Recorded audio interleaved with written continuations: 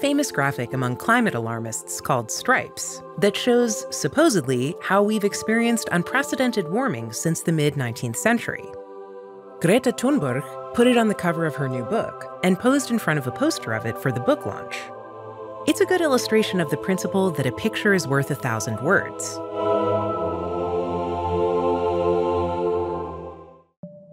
Unfortunately, the words in this case are misleading. Alarmists love this chart so much that it's available in all kinds of merchandise, from shirts to mugs, hats, towels, and yes, a COVID mask for the double virtue signaler on your list, because it claims to show how it's now scary dark red when it always used to be cool, comfy blue. But there are three things about it that make it propaganda in the negative sense of that word. First, it's cherry-picked from near the bottom of a known natural cooling called the Little Ice Age, and it depicts a natural rebound as if it were unprecedented and terrifying. Second, if you look closely at it, you'll see that temperature has fluctuated even since 1850 in ways that CO2 cannot begin to explain. And third, if you do the same chart but pick a more meaningful starting point, it tells you the exact opposite of what they think it does. For the Climate Discussion Nexus, I'm John Robson, and this is our fact-check video on the stripes graphic.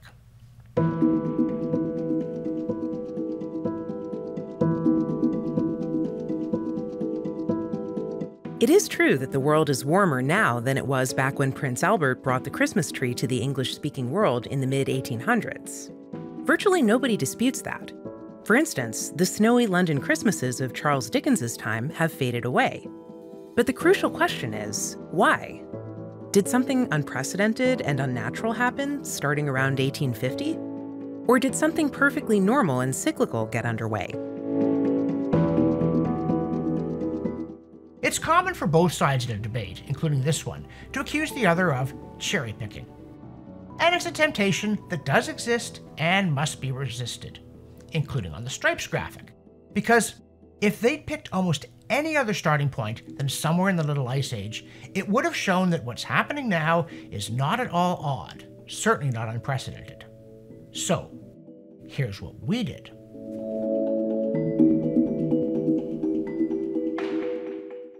We first went back 2,000 years.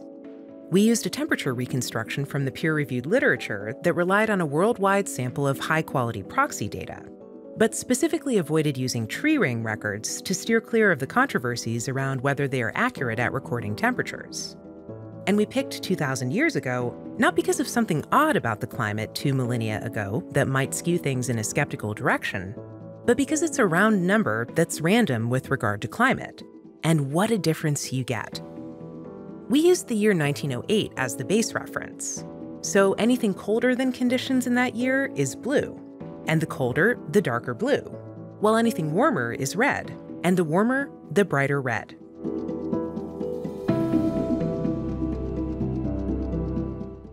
By the way, CBS did a similar one, but it incorporated Michael Mann's hockey stick, so there was no medieval warm period, and once again, it made it seem that something strange is happening today.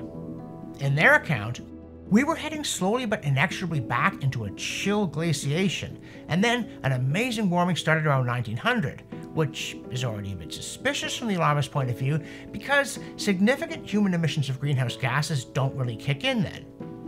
But it gets worse.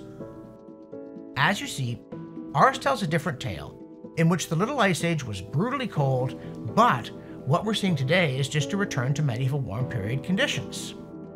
Conditions that, whatever else they may have been, were not a time of climate crisis. They weren't even a period of extreme weather. If anything, the reverse is true. And certainly polar bears, coral reefs, and other nice stuff didn't go extinct at that time, nor did horrors swarm. And in case you're tempted to say, yeah, well, what about the Black Death? Please remember that it struck after the weather started to turn blue, causing crop failure, hunger, and weakened human immune systems. Still, Michael Mann says, tut tut, no medieval warm period. So, let's take another starting date.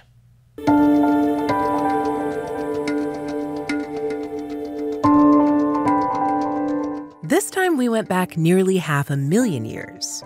Again, a nice round number to the human mind, but basically random in climate terms, to avoid a tendentious starting point like, say, the peak of an interglacial warming period. And for this one, we used the Vostok ice core record. Once again, 1908 is the base year. Colder is blue, and warmer is yellow or red. No cherries here, and not much cheer either. Instead, this one shows that for the last 500,000 years, the planet has been dismally, depressingly, life-threateningly cold most of the time. You get these long periods of glaciation, with atmospheric CO2 perilously close to the level at which most plants, all those using C3 photosynthesis, would die. And you get these merciful but brief interglacials, lasting perhaps 15,000 years before the wall of ice returns.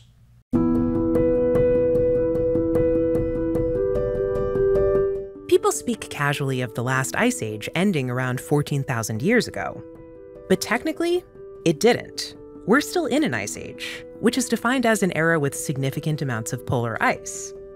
The entire Pleistocene era, the last 2.6 million years or so, is an ice age, dominated by periods called glaciations, when the ice spreads south over large parts of the continents. The warm periods are merely interglacials, and they're not very warm by geological standards. Also, it's important to note that the Holocene interglacial we're in, there on the right, is not bright red, it's pale orange. It's not even as warm as the previous interglacial, the Eemian, let alone the one 3 back just before 300,000 years ago. Yet once again, that period did not see mass extinctions or a runaway greenhouse effect. Instead, temperatures were a lot warmer than today's unprecedented and supposedly manifestly unnatural ones, and yet it faded away in short order. This chart is a huge problem for alarmists, because it shows that our once warm and lush planet has spent most of the last 500,000 years being worryingly cold and inhospitable to life. It also shows that the faint glow of blessed warmth very recently is nothing like as warm as during previous interglacials that did not see those fabled tipping points causing calamity, irreversible heating, and climate breakdown. Most worryingly, and not just for alarmists, it suggests that the little narrow orange band that we're in now will soon, like previous ones, give way to truly scary dark blue, and that our big climate problem is natural cooling, not artificial warming.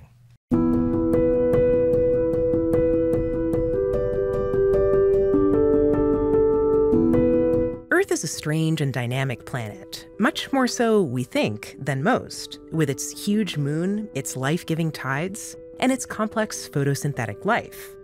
For most of its roughly 4.5 billion years, it was mostly uninhabited, and mostly uninhabitable, with several nasty periods of snowball conditions, where not just the northern and southern portions, but the whole Earth was engulfed in ice, or slush, or so we think.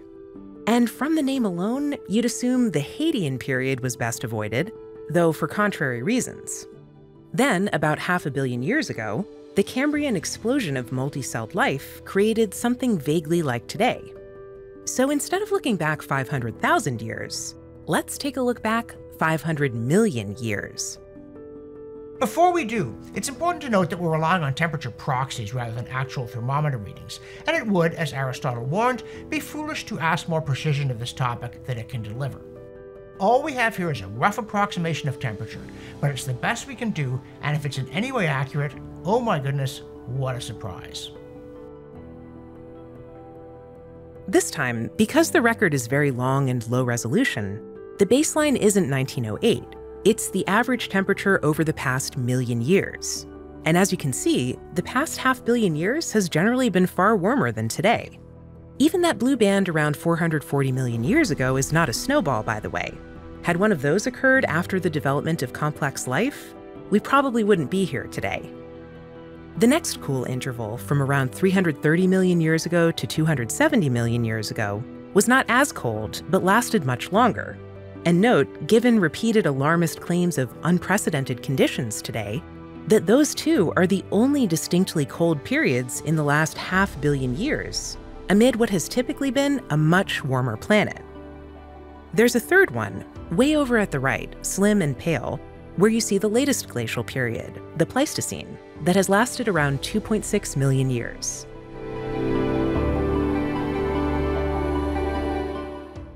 You get the idea? Modern conditions are not unprecedented, but they are unusual, as in unusually cold, almost on any time scale. If the Earth were to return to its typical state, especially if it did it rapidly, it could cause all kinds of problems, from rapidly rising sea levels to plants and animals struggling to adjust. But while alarmists often conflate bad with man-made, they're not related. If we did it, we did it, and if it's bad, it's bad. But one doesn't automatically follow from the other. Now, we invite you to do your own versions, starting practically anywhere. 58 million years ago, 58,000, 2 billion, 20 million. We're not scared. We know what it will tell you. The Earth's temperature fluctuates constantly, often dramatically, and there's nothing odd about it changing quickly today, or about where it actually is today, except that it's much chillier than normal unless you deliberately start in the Little Ice Age while claiming no such thing ever happened. There's one more chart to show you, which is the lower tropospheric temperature record since 1979 from the University of Alabama in Huntsville. This time, the baseline is January 2000, so warmer months are yellow and red, and cooler months are blue. At first glance, this looks pretty alarming, as the entire post-2000 interval is solid red. But January 2000 just happens to have been somewhat cool. What if we pick January 2002 as the baseline, which was very close to the average temperature for the entire 1990 to 2020 interval? Then we get a very different picture. This version doesn't look like anything unusual is happening in the 21st century, though a couple of recent years were warm. So remember, it's exactly the same data as before. We just changed the color scheme. You see, if you're into cherry picking, there are lots of ways to make a cherry pie. Regardless of how you color the satellite record, it will show the recent years warmer than the early 1980s. But as you'll know if you saw our video on Big Trouble in the Tropical Troposphere, the issue with satellite data that's been causing grief for climate modelers is that it doesn't show nearly as much warming as the models say should have happened. But that's not something you can learn by looking at the stripes on a chart or a hat. We mentioned at the beginning that the alarmist climate stripes picture is available on merchandise like t-shirts and coffee mugs and, yes, hats. So we decided to do the same thing, and we now offer mugs and t-shirts of our own with stripe diagrams like the ones you've seen in this video. So, if you like our work and you want to support the channel, in addition to making a regular pledge, please go to our homepage at climatediscussionnexus.com, click on the store link, and order your very own, or better yet, order one as a gift for someone in your family who needs some cheering up. For the Climate Discussion Nexus, I'm John Robson, and to borrow a line from Johnny Cash, I've got stripes across my planet.